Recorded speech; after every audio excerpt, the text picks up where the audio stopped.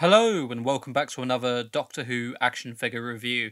In today's review, we're going to be taking a look at the unit set from 1975, which are available in the B&M stores. Once again, I'd like to thank my amazing girlfriend for getting this for me, as well as the other sets that came out during this time. And yeah, again, let's get the boring part out of the way and look at the packaging.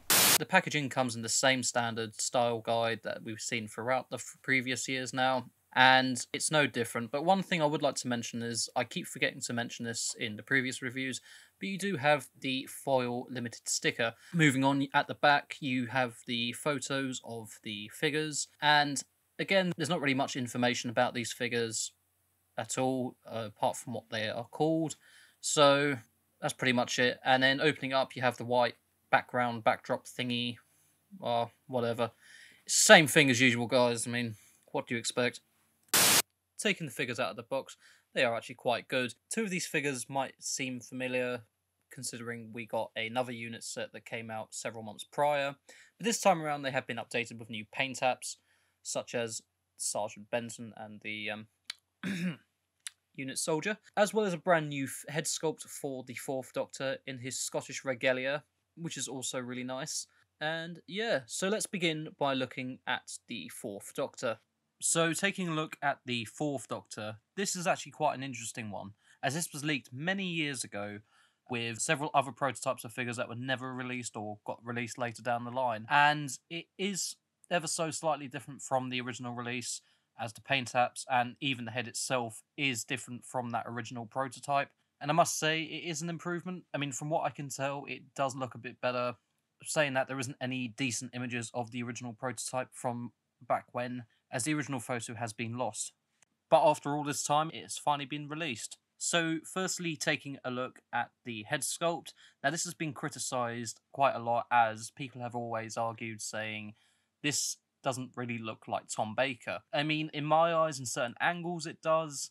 I personally don't think it's that bad, as in certain angles, like I said, you can make out that it's Tom Baker, you know. I think it's something to do with the eyes and the way the head sags.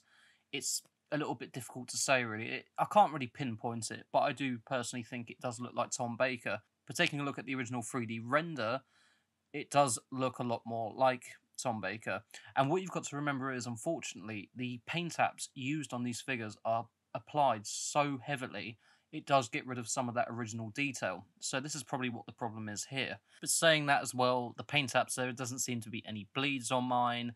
They're all nice and crisp on certain areas, such as the face, as well as the hat, on the eyes and lips. They seem to be applied rather well, and I can't really see much of a problem here. Taking a look at the hair, this is newly sculpted as well to apply the hat on, and again, it's painted in a dark brown with a light wash on top. And then moving on to his Tamo Charter hat, you've got all of the checkered detail on the sides, as well as the silver badge he has attached to the hat, and the hat itself has been painted in a one black tone. As well as that, you also have the addition of the feather and the little bubble on the top, as well as the two tassels on the back of the hat, which are very nicely sculpted. Now, judging from what I can tell, the head itself is constructed in three pieces: the hat and the hair and the actual head, from what I can see, and it's all been attached together as one piece. So a lot of new sculpting has gone into making this new head, so I don't know whether we're going to see this head at all in later figure releases. I mean, who knows, maybe later down the line they could re-release him with a Zygon or two, or even a new variant of Sarah and Harry. You know, it could happen. Moving down to the scarf, this again is a brand new piece of tooling that has been made. However, on mine, and I have seen this on several others, the paint app on these aren't so great. Now, again, it is on a small scale figure, so I can understand that there will be a few bleeds or misses here and there. I mean, if I had the energy or, you know, the talent, I would probably repaint this myself. But you know what? I'm happy with it as it is. It is a very nice piece to have, and they could have easily just reused an old Tom Baker scarf, but I'm glad they haven't here, and it just looks really great with all pattern. Then moving down to the body, this has been reused several times before in the past with the different sets, like the Sontaran set and the two Dalek sets that came out back in 2013 and 2011. I think it was around then. Anyhow, it's been repainted this time around with the cardigan representing the waistcoat that he wore throughout that tenure, and the green scarf. Now, unfortunately, he didn't really wear a necktie like this in the story. It was more of a cravat tucked behind the shirt. But again, it still does work here, and I think this sculpt actually does work a lot better. Now, I think with the waistcoat itself, they could have easily maybe added a few more oranges in there. But again, I'm not one to complain. It's better than nothing, I suppose. And then looking at the coat, it's been molded in this brown plastic, and underneath you can easily just spot the red safari jacket underneath the coat, which has been sculpted onto the actual overcoat. And then moving down to the legs, this has to be the biggest improvement on any Fourth Doctor figure we have ever had. And that is the fact that they have tried to recreate the mottled effect that was seen on his tweed trousers that he wore throughout pretty much most of his tenure when playing the Fourth Doctor. And this is such a massive improvement considering we've never had this on any of the other figures that we've had in the past. And I'm surprised we haven't seen it sooner. And as I've said, I really do love this. So hoping in the future we get to see this sort of detail in later releases. And then finally moving down to the shoes, he is wearing his brown brogues that he again pretty much wore through most of his tenure. And yeah, that's pretty much it for the figure. And yeah, that's pretty much it for those. So as I said, it's really nice that we finally got a release of this version of the Fourth Doctor. It was something that I never thought we'd actually be able to see, and it is really nice that we get an updated version considering what we saw all those years ago in the prototype image. So now moving on to Sergeant Benton, which technically should be Warrant Officer Benton, but I digress. This is again a really fantastic figure. We saw this in the summer of 2020 as it came out in the Claws of Axos set, but it has been re-released again in this guise. It's pretty much exactly the same as we saw it before, with all the new PVC piece with the same paint apps, but this time around they have sort of altered his jacket and a few other paint decals to represent what we saw in the story. To be honest, with this new version, I actually do prefer the camo pattern compared to the original bland tones that we got in the Claws of Axos set. But it's still a great figure, and let's firstly take a look at the head. Same as the previous one, the detail in it is really, really good. I do believe that hair has been painted slightly darker, same with the eyebrows, but it still has all the additional skin tones, like the sort of rosy cheeks that they added on the original figure. Same with the beret that we saw before, that's been painted nice and crisp. And the head itself just looks amazing. I mean, it's a really good sculpt, and it does look like John Levine. Moving down to the actual body, as I've said before, it is a really, really great sculpt. Paint decor on this figure compared to the original really makes more of an interesting figure, and as well as that, you still have all that very amazing detail, such as all the buckles and the pouches and the straps, as well as the buttons that have been sculpted on here. It's just, there is so much detail in this jacket, and as I've said, it does make out to be a very interesting figure. Now, the only gripe I do have is the fact, yep, he has got his sergeant insignia on the arms, and as I said before, he's not supposed to have them, but that is only like a minor nitpick. If you are really bothered about it, I suggest you can probably get the other unit soldier in that set and just swap the heads around, because the head is removable. Now, I guess this is just a purpose so you can differentiate both of the unit figures that are in the set, but you know, as I said, it's only a minor nitpick and it doesn't really bother me too much.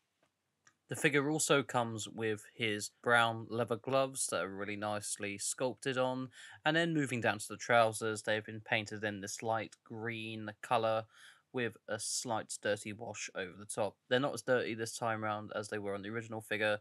I think it just depends on the set you get. And moving down to the shoes, they have been painted in a very dark brown colour with black soles. So that is pretty much it for the Sergeant Benton figure.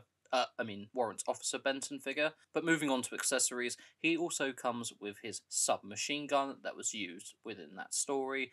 Now, supposedly, these guns were supposed to be used in the Claws of Axos set that we saw in the previous set in June. However, it wasn't meant to be, and a lot of people complained with the weapons that were used that were too modern for the unit figure set that was released back then. But now you can say that they've improved it now, and I would say it is a bigger improvement. The sculpt itself on the gun is absolutely outstanding. You've got all the little details in the barrel, as well as the magazine for the bullets. and it's a very accurate accessory to what we would have seen in the story, and it goes really well with both unit figures. So we now move on to the final figure of this set, which is unfortunately the most laughable figure of this set.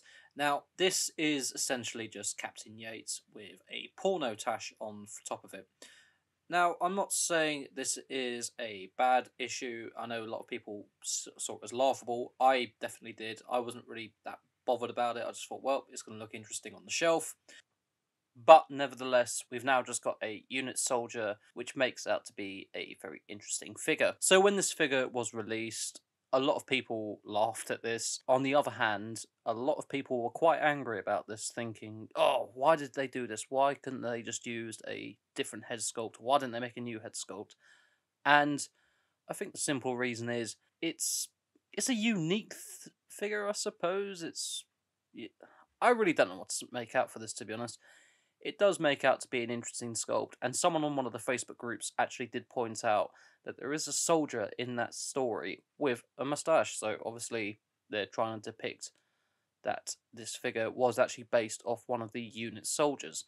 Now, the moustache itself has only been painted on, it's not actually been sculpted on, and I can understand that because they might want to reuse the head sculpt for Captain Yates at a later date. So again, the paintwork is okay at best, I suppose, on the moustache. I just can't stop laughing at this thing, to be honest. I mean, look at it. But yeah, I mean, it's a very nice figure. The paint apps on the face are very nice. Again, it has the rosy sort of cheeks like the other soldiers that have been released in the past. And the beret has been sculpted rather nicely. The hair itself has been painted in a darker brown rather than the lighter brown that was used. Again, I think it's just to differentiate from the Captain Yates figure. As I said, I know it did cause a lot of upset with the fact that they've done this. People have said it's cheap. But on the plus side, it's better than nothing. I know a lot of people said they should have packaged it with Brigadier, and I do agree it would have been nice to have had a Brigadier figure, but we did have one previously in the previous set. So it is a very nice, interesting concept that they've come up with to represent something that was seen in the show. But obviously, the budget wasn't stretched so far for a new head sculpt. So as a figure itself, it is quite nice. And apart from the head sculpt, this is essentially the exact same figure as Sergeant Benton, just without the sergeant insignia on the sides. And the figure also comes with the same submachine gun as Sergeant Benton has. So taking a look at articulation, both the soldiers have head articulation as well as half ball jointed arms at the shoulders. The biceps can do a full 360. They can also bend at the elbows. The hands themselves can also do a full 360 turn. There's also waist articulation that can do a 360, and the legs can bend out forward and out to the sides. And he's also got thigh articulation as well as bending at the knee. And quickly taking a look at the Fourth Doctor, the only different articulation from the figures is that he doesn't have any ball jointed shoulders. So overall, I quite like this figure set that's been released. We have a new updated version of the Fourth Doctor, especially with the paint apps in the trousers. I really hope we get to see that addition on later releases. And that new updated Sergeant Benton is absolutely outstanding. I really love the camo look on him, and I think it looks really well. And the unit soldier that we got in the set is an added bonus, really. The fact that people think that, this is actually a downgrade from what we've seen in the past, but we already did get a new head sculpt in this set with the Fourth Doctor. With a second head sculpt, might have been pushing it a bit, but who cares? I quite like it, and I do highly recommend anyone who's wanting to try and get this set still. I do believe they are still available in B&M, even though the new sets will be announced quite soon, so try and grab them while you can. And yeah, thank you very much for watching, and see you again for another review. Goodbye.